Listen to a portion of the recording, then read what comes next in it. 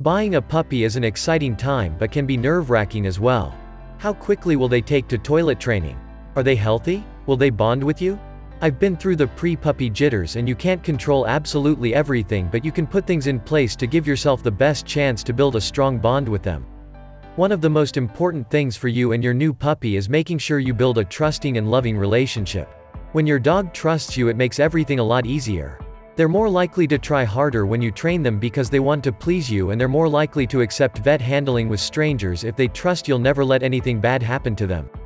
Trust is such an important aspect of dog ownership and is the foundation for raising a happy and confident dog. 1. Spend quality time with them. You might live in the same house as your dog, but have you ever thought about how much one-on-one time you have with them? Quality time doesn't just mean being around them. It means interacting with them and giving them your full and undivided attention. Puppies are new and novel. The first few days are often spent with more attention than they know what to do with. They're adorable little bundles of fluff, so of course, they get extra attention. It's important to be consistent with the time they get so they don't get lots of attention at first, and then when it drops off as they get older, they're more likely to act out. Once you develop a bond through cuddles and stroking them, you should maintain this kind of contact to make sure it remains strong. 2. Bonding through training. Training is important for any puppy when it comes to developing into a well-rounded adult. From toilet training to appropriate play, where to sleep, and how to play without using their teeth, puppies have a lot to learn when it comes to growing up. Skills like walking on lead don't come naturally to them. First, a puppy has to get used to wearing a collar or harness, which is already a big ask for them. Then, when we attach a lead for the first time, we tend to follow them around with it to make sure they have a good, positive experience.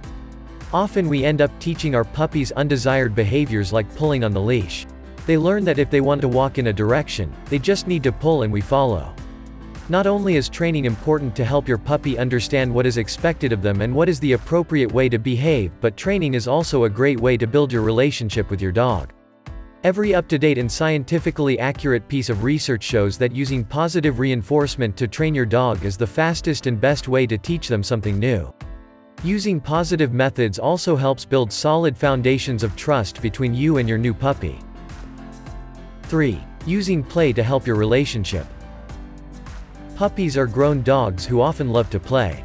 When preparing for your puppy, almost every guide stresses the importance of buying them lots of toys to play with. Puppies explore new things with their mouths, so it makes sense to give them lots of things they can put in their mouths, especially when it comes to their teething age. Litters of puppies learn and develop their social and motor skills through play. When you take your puppy home, it's important that this continues. Play doesn't just mean buying them lots of toys and leaving them around the house for your dog to play with at will. You may notice that these toys don't get much use and become boring quite quickly. Not all dogs enjoy playing on their own, and so this is where you come in. You have the power to make their toys much more exciting. When my dog was a puppy, I also kept a few special toys out of the way that only came out when I was playing with him. Playing with your puppy is a great tool when it comes to bonding.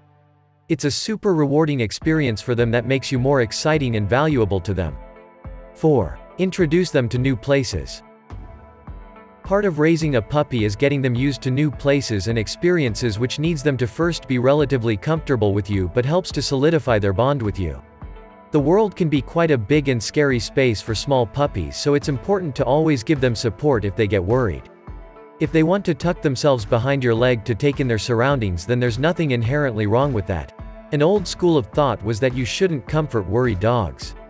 It was thought that you would be feeding into and rewarding the behavior, but newer, more up-to-date studies have found that you can't reinforce anxiety.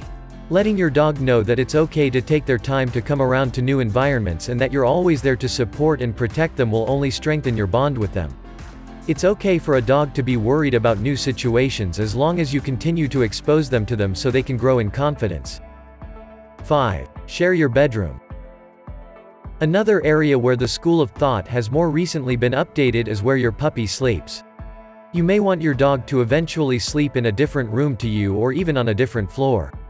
No matter where you eventually want your dog to sleep, the fastest and easiest way to get them settled is to start with them next to your bed.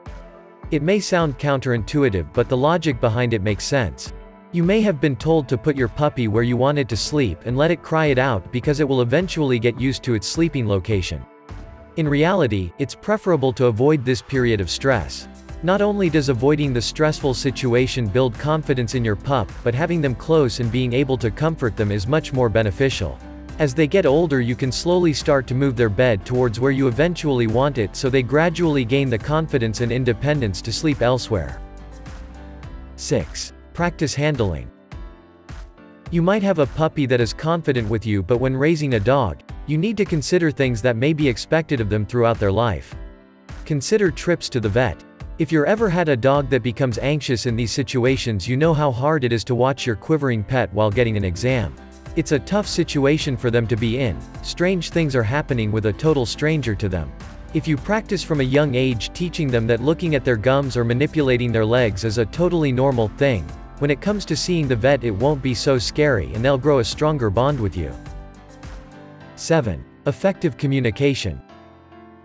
Dogs don't communicate like us. They can't tell us how they're feeling, and a lot of their methods of communication are based on body language. If you take it upon yourself to learn dog body language, you can communicate with your puppy a lot easier. I'm not suggesting you play bow at your pup every time you want to start a play session. It's more to do with understanding when they're stressed or worried. Your puppy may perform appeasements when it gets worried. Dogs do things like yawn, shake off, or turn their head away from things that make them uncomfortable.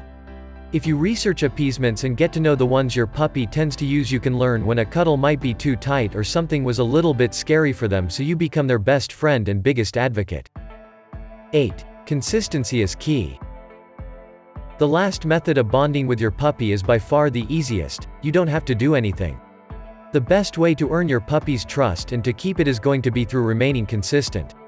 If you make house rules one day and teach your puppy what you expect from them and then change it up the next, they're going to lose confidence in you. If you remain consistent with them and never pull the rug from under their feet, they're going to see you as something they can rely on. Dogs love clarity. They enjoy understanding exactly what we want from them, and when they know this, they will bond with you all the more for it. Conclusion. Bonding with your puppy should be a natural process that is enjoyable to build up and maintain. After all, you got a dog for a reason, and this is all part of the joy of raising and shaping a little puppy's brain. It's important to remember that you are your dog's carer, but also, if you want a good bond with them, then you should also be their best friend. Bonding with your puppy is all about creating good memories and giving them the confidence in you that you'll never put them in a bad situation if you can avoid it. With these 8 steps, you can be your puppy's best pal and strongest advocate.